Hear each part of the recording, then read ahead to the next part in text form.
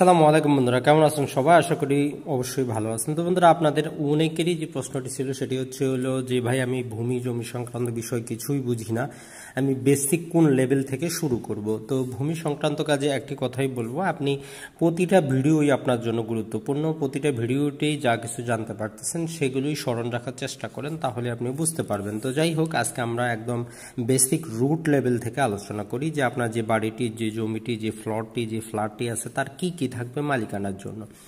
তো বন্ধুরা, জমি বা ভূমি ব্যবস্থাপনার জন্য সর্বপ্রথম হচ্ছে সেখানের একটি আপনার কাছে দলিল থাকবে, অর্থাৎ যে জমিটির মালিক, আপনি নিজেকে মালিক বলতেছেন, সেখানে অবশ্যই একটি দলিল থাকবে। তো এখন এখানে দলিল বলতে কি বোঝায়? তো দলিল বলতে এখানে নানা প্রকার দলিল কিন্তু আপনার থাকতে পারে। সেটা হতে পারে যে আপনার হেবা দলিল, অনেকেই যেটি চিন্তা করেন যে হেবা দলিলের মালিকানা, আমি সম্পত্তিটি বিক্রি করতে পারবো কিনা। তো আসলে যদি দলিলটি যদি রেজিস্টার্ড হয়, হেবা দলিলও আপনার প্রকৃত দলিলের মতোই কাজ করে। হেবা দলিল সেটা হতে পারে আপনার দান দলিল, সেটা হতে পারে আপনার যে বিনিময় দলিল, এগুলো হতে পারে। ও এটা ছাড়াও আরও আপনার যে নানা প্রকার দলিল আছে, আমরা জানি যে কবলা দলিল, যেটাকে আমরা সেল ডিড বলি, অথবা হতে পারে যে আপনার কাছে আদালতের ডিক্রি থাকতে পারে, আদালতের ডিক্রি, এগুলোও আপনার দলিল হতে পারে। আপনার কাছে নিলাম সার্টিফিকেট আছে, নিলাম সার্টিফিকেট। তো তাহলে আপনি যে সম্পত্তি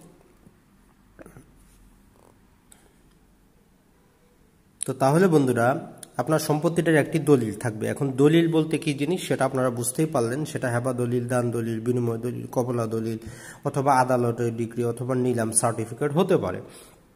এমনও হতে পারে সেই সম্পত্তিটা দলিল আপনার নামে নাই, সেটা আসতে আপনার পিতৃপুরুষের নামে, আপনার পিতৃপুরুষের নামে থাকতে পারে দলিল।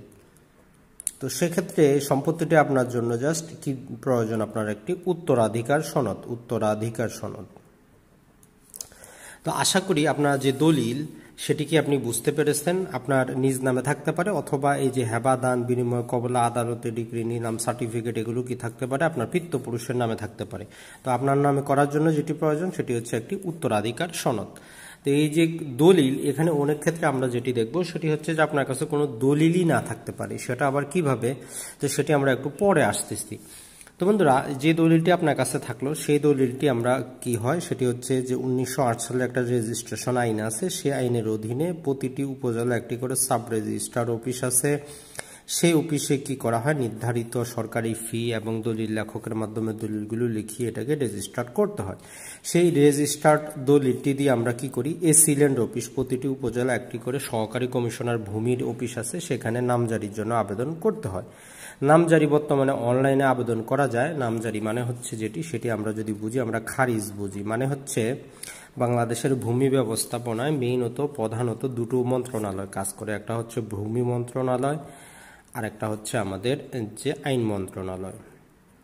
তো আইন মন্ত্রণালয়ের কাজ সেটি হচ্ছে দলিল নিবন্ধন করা, আর ভূমি মন্ত্রণালয়ের নানা প্রকার কাজের মধ্যে এক প্রকারের কাজ হচ্ছে যে জনপ্রশাসন মন্ত্রণালয় থেকে যে সমস্ত ক্যাডারগণ আসেন, এসিল্যান্ড, সহকারী কমিশনার ভূমি, ইনারা যেটি করেন সেটি হচ্ছে যে খতিয়ানগুলো প্রস্তুত করা হয়েছে, সেগুলো যখন দলিলের মাধ্যমে মালিকরা জমিটি বিক্রি করেন তখন সেই রেকর্ডীয় খতিয়ান, এখন রেকর্ডীয় খতিয়ান কি সেটি আমরা একটু পরে আসতেছি। রেকর্ডীয় খতিয়ান থেকে দলিল দিয়ে ওনারা নামটা চেঞ্জ করে দেন, অর্থাৎ আপনার নাম সেখানে প্রবেশ করান। তো এক্ষেত্রে জমির পরিমাণ যাই হোক, সরকার নির্ধারিত ফি হচ্ছে 1170 টাকা এখন পর্যন্ত নামজারি করার জন্য। সেই নামজারি খতিয়ান হয়ে গেলে আপনি কি করবেন, খাজনা দিবেন। এই খাজনাটা কোথায় দিবেন আপনি? সেটা ইউনিয়ন যে আপনার ভূমি অফিস আছে, অথবা পৌরসভায় পৌর ভূমি অফিস, অথবা আপনি যদি ঢাকা শহরে থাকেন সেক্ষেত্রে তাকে বলা হয় সার্কেল ভূমি অফিস। এখানে আপনি জমির প্রতি শতাংশ হিসাবে, আমরা যারা শতাংশ বুঝি অথবা যারা ডেসিমাল বুঝি এগুলো একই শব্দ, অথবা শতক বুঝি এগুলো একই শব্দ, অথবা ডিসিম বুঝি একই শব্দ, অথবা সেন্ট বুঝি একই শব্দ, অথবা ডিং বুঝি একই শব্দ।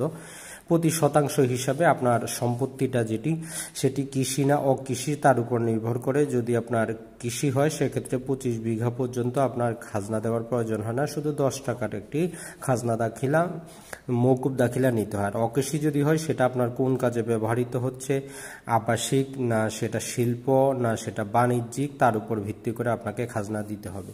তো খাজনা দেওয়ার পর তারা আপনাকে একটি দাখিলা আবার রসিদ দিবেন, এটি হচ্ছে প্রতি বাংলা সাল হিসাবে। তো তাহলে একজন বেসিক মানুষ হিসেবে আপনি এটি বুঝলেন, আপনার যে সম্পত্তিটা থাকবে তার একটি দলিল থাকবে, সেই দলিল দিয়ে আপনি এসিলেন অফিসে আবেদন করবেন, আপনার নিজ নামে নামজারি হবে, সেই নামজারি খতিয়ান সৃষ্টি হবে, সেটা দিয়ে আপনি খাজনা দিবেন, খাজনা দেওয়ার পরে আপনি একটি দাখিলা পাবেন। তো এটি হচ্ছে বেসিক জিনিস। তো বন্ধুরা এখন আমরা বুঝবো যে রেকর্ডীয় জিনিসটি কি। যে একটি শব্দ শুনলেন আপনারা, রেকর্ডীয় খতিয়ান। তো আমরা সবাই জানি 1950 সালে যেটি হয়েছে জমিদারি অধিগ্রহণ হয়েছে, 1793 সালে কি চিরস্থায়ী বন্দোবস্ত হয়েছে। তো যাই হোক, সর্বপ্রথম যেটি করা হয় সেটি হচ্ছে এই যে 1793 সালে জমিদারদেরকে ইংরেজরা কি করে চিরস্থায়ীভাবে লিজ দিয়ে দেয়। জমিদাররা পাট্টা কবুলিয়তের মাধ্যমে, পত্তনের মাধ্যমে প্রজাদের কাছে এগুলো লিজ দিতে থাকে। তো কার কাছে কতটুকু লিজ দিল, তো এই জন্য যেটি করা হয় সেটি হচ্ছে যে 1888 থেকে 1940 সালের মধ্যে একটা খতিয়ান প্রস্তুত করা হয়। সরেজমিনে জমিগুলো মেপে কোনটা উঁচু কোনটা নিচু কোনটাকে দখলে আছে সেই হিসাবে একটি খতিয়ান প্রস্তুত করা হয়, যাকে বলা হয় ক্যাডাস্ট্রাল সার্ভে বা সিএস বা ডিএস জরিপ। এটি হচ্ছে সবচেয়ে পুরাতন এবং একমাত্র পূর্ণাঙ্গ যেখানে খতিয়ান এবং ম্যাপ সমস্ত কিছু প্রস্তুত করা হয়। তার পরবর্তীতে যেটি করা হয়, যখন 1950 সালে রাষ্ট্রীয় অধিগ্রহণ হলো, তখন 1956 থেকে শুরু করে 1963 সালের মধ্যে আরেকটি খতিয়ান প্রস্তুত করা হয়, যাকে আমরা বলি এসএ, মানে হচ্ছে স্টেট অ্যাকুইজিশন, অথবা এটাকে পিএস বলা হয়, অথবা এটাকে এমআর বলা হয়, অথবা এটাকে এমআর বলা হয়। তার পরবর্তীতে বন্ধুরা 1966 সালের পরবর্তীতে আরেকটি খতিয়ান চলমান থাকে, যেটা বিভিন্ন অঞ্চলে শেষ হয়ে গেছে, এখনো কোথাও চলতেছে, এটাকে বলা হয় আরএস। অর্থাৎ এই যে রেকর্ডীয় খতিয়ান বলতে যেগুলো সরেজমিনে গিয়ে জমিগুলো মেপে কি করা হয়, রেকর্ড প্রস্তুত করা হয় যে কে দখলে আছেন, কে মালিক, কত টাকা খাজনা হবে, জমিটা কোন শ্রেণীর, এটাকে হচ্ছে যে রেকর্ডীয় খতিয়ান। এই রেকর্ডীয় খতিয়ানগুলো সাধারণত 20 অথবা 30 বছর পর পর কি করা হয়, চালু করা হয়। তো তাহলে আপনারা বুঝবেন সিএস এটা হচ্ছে পুরাতন, তার পরবর্তীতে এসএ, তার পরবর্তীতে আরএস। তবে বাংলাদেশে কিছু ক্ষুদ্র অঞ্চল আছে যেখানে এই যে সিএস এর পরবর্তীতে এসএ না হয়, সেখানে আরেকটি আরএস জরিপ আছে, সাধারণত চট্টগ্রামের দিকে। তো সেটা বাদ দিয়ে ওভারঅল বাংলাদেশে সিএস, এসএ এবং আরএস এই অনুপাতে জরিপগুলো হচ্ছে। তো এখন এই যে আমরা নামজারি বা খারিজ জিনিসটি কি, সেটি হচ্ছে যে আমরা বুঝলাম যে এসএ খতিয়ানে যিনি মালিক উনি যদি সম্পত্তিটি বিক্রি করেন, এখন আরএস খতিয়ানে যিনি মালিক এই দুইজনের মধ্যে সম্পর্কটা স্থাপন করে এই যে কোনো এক প্রকারের দলিল বা আদালতের ডিগ্রি বা নিলাম সার্টিফিকেট, সেই সার্টিফিকেটটি দিয়ে যখন এসিলেন্টের কাছে যাওয়া হয়, তখন এসিলেন্ট যেটি করেন সেটি হচ্ছে এই এসএ খতিয়ানের যে মালিক তার কাছ থেকে সম্পত্তিটা তার নামের জায়গায় তখন নতুন মালিকের নাম অ্যাড করে দেন, এটি হচ্ছে নামজারি। তো বন্ধুরা আশা করি ভূমি ব্যবস্থাপনার পার্ট 1-এ আপনারা অন্তত এতটুকু ক্লিয়ার কাট হয়ে গেছেন, যারা ভূমি সংক্রান্ত বিষয় জানেন না, যে আপনার জমির জন্য কি কি জিনিসগুলো থাকবে। তো জাস্ট আপনার যে বাড়িটি বা ভূমিটি আছে সেটির আপনি যে জিনিসগুলো সংগ্রহ রাখবেন সেটি হচ্ছে দলিল, অর্থাৎ আপনি সম্পত্তিটার কি মূল্যে মালিক, আপনার নিজ নামে হতে পারে অথবা আপনার পিতৃপুরুষের নামে হতে পারে। যদি আপনার পিতৃপুরুষের নামে হয়, তারা যদি মৃত হয়, জাস্ট চেয়ারম্যানের কাছ থেকে একটি উত্তরাধিকার সনদ আপনারা নিয়ে নেবেন, এটার জন্য আদালতে যাওয়ার দরকার নাই, উত্তরাধিকার সনদ সংগ্রহ রাখবেন। পরবর্তীতে হচ্ছে যে খতিয়ান, এখন কোন কোন খতিয়ানগুলো সংগ্রহ রাখবেন এটা নির্ভর করে আপনার যে সম্পত্তিটার সিএস খতিয়ান, সম্পত্তিটার এসএ খতিয়ান, আপনার অঞ্চলে যদি আরএস যদি গেজেট হয়ে যায় আরএস খতিয়ান, এগুলো হচ্ছে রেকর্ডীয় খতিয়ান। তো আপনি আর বাবা অথবা আপনি যার কাছ থেকে ক্রয় করেছেন উনি যদি এই সমস্ত রেকর্ডীয় খতিয়ানের মালিক হয়ে থাকেন, তাহলে আপনি যেটি করবেন আপনার নিজ নামে খতিয়ান থাকবে, তাকে আমরা বলবো নামজারি খতিয়ান, নামজারি খতিয়ান। তাহলে আপনার দলিল সংগ্রহ রাখবেন, আপনি রেকর্ডীয় খতিয়ানগুলো সংগ্রহ রাখবেন, আপনার নিজ নামে নামজারি খতিয়ান। আর প্রতি বাংলা বছর হিসাবে আপনি যে খাজনা দিচ্ছেন খাজনার দাখিলা, খাজনার দাখিলা,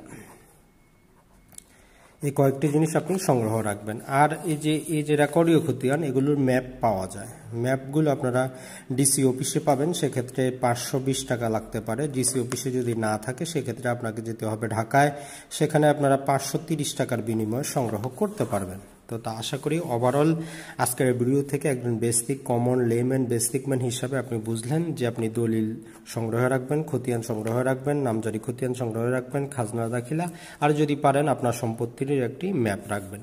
আর আপনার কাছে যদি মূল দলিল থাকতে পারে অথবা সার্টিফিকেট কপি থাকতে পারে, আর যদি দলিল নাও থাকে সেক্ষেত্রে আপনি যেটি করবেন সেটি হচ্ছে যে যদি দলিল না থাকে বুঝতে হবে আপনার পিতৃপুরুষের সম্পত্তি, সেটা সিএস রেকর্ড অথবা এসএ রেকর্ড থাকবে, সেটি আপনার দলিল হিসাবে ব্যবহৃত হবে। আর কোনো কারণবশত যদি আপনার দলিল হারিয়ে যায়, পুড়িয়ে যায়, তাহলে আপনি সাব রেজিস্ট্রেশন অফিসে কী করবেন, দলিলের নকলের জন্য আবেদন করবেন। সেই নকলের কপিটি দিয়ে আপনি যাবতীয় কাজ করতে পারবেন কোনো প্রকার সমস্যা ছাড়াই। তো বন্ধুরা ভালো থাকবেন, সুস্থ থাকবেন। ভিডিওটি কেমন লাগলো অবশ্যই জানাবেন।